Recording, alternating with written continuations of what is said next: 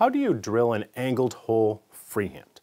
Now by angled, I mean to a specific angle. Anybody can just tilt a drill and then bore a hole.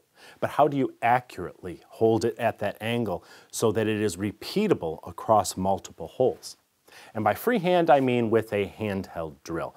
I see videos about making angled drilling jigs that start out using a drill press. I'm assuming you don't have a drill press or a table saw for that matter. The only power tool I'm going to use in this demonstration is a handheld drill. And the techniques that make this possible were actually developed hundreds of years ago by chair makers.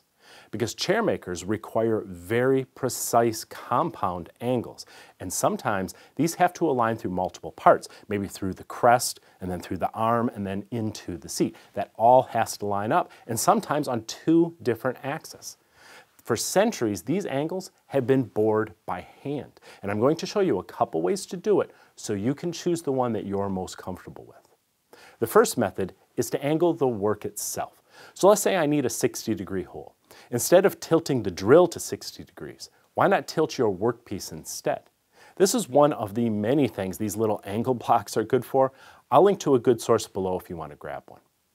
Now, I can bore straight down just by keeping the drill plumb. Believe it or not, it isn't that difficult to hold a drill plumb if you put your body over it and you just take your time. But if you do need some more assistance, some power drills have a bubble on the back. As long as the bubble is in the center, the drill is plumb. If your drill doesn't have a bubble, you can buy a simple bubble level for a couple of bucks and you can temporarily attach it with some double-sided tape or some hot melt glue to the drill. Another way to keep your power drill plumb is to utilize another chair maker's trick. Stand something square nearby. It can be a tri-square like this, or simply a scrap of wood that has a 90-degree edge. Now you can align your drill bit to that square edge by sight. This will get you square along one axis. The addition of a second guide can help you align the drill on the other axis. So by sighting back and forth along these two axes, you can align your drill straight at the start of the hole, and you can keep it on that path the whole time. If you're working with a larger workpiece, though, that can't be held in a vise, you can still use these same techniques to tilt the drill itself to whatever angle you need with a high level of accuracy. Traditionally, adjustable squares or bevel gauges were used for that purpose, but there's no reason why you couldn't cut your scraps to the angle you need in a piece of wood.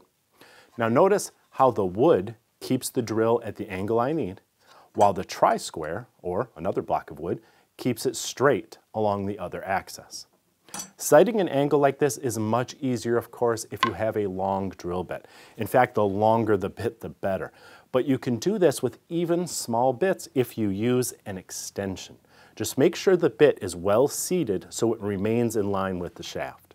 Now, you can sight your angle much easier and more accurately. In fact, you can even place your guide right against the extension's shaft to lock it in place while you work. The edge of this single wood guide may also be used to keep the extension straight on the other axis by holding it in the center of that edge.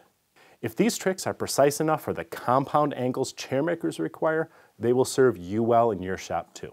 Now you want to see something else interesting? At first glance, you may be taken aback by the tool's stunning form or its exceptional heirloom quality. But the most common phrase heard in the workshops of Bridge City tool users across the world is, "Huh, why didn't I think of that?" Clever ideas, innovative features, uncompromising quality. Visit bridgecitytools.com today to see for yourself.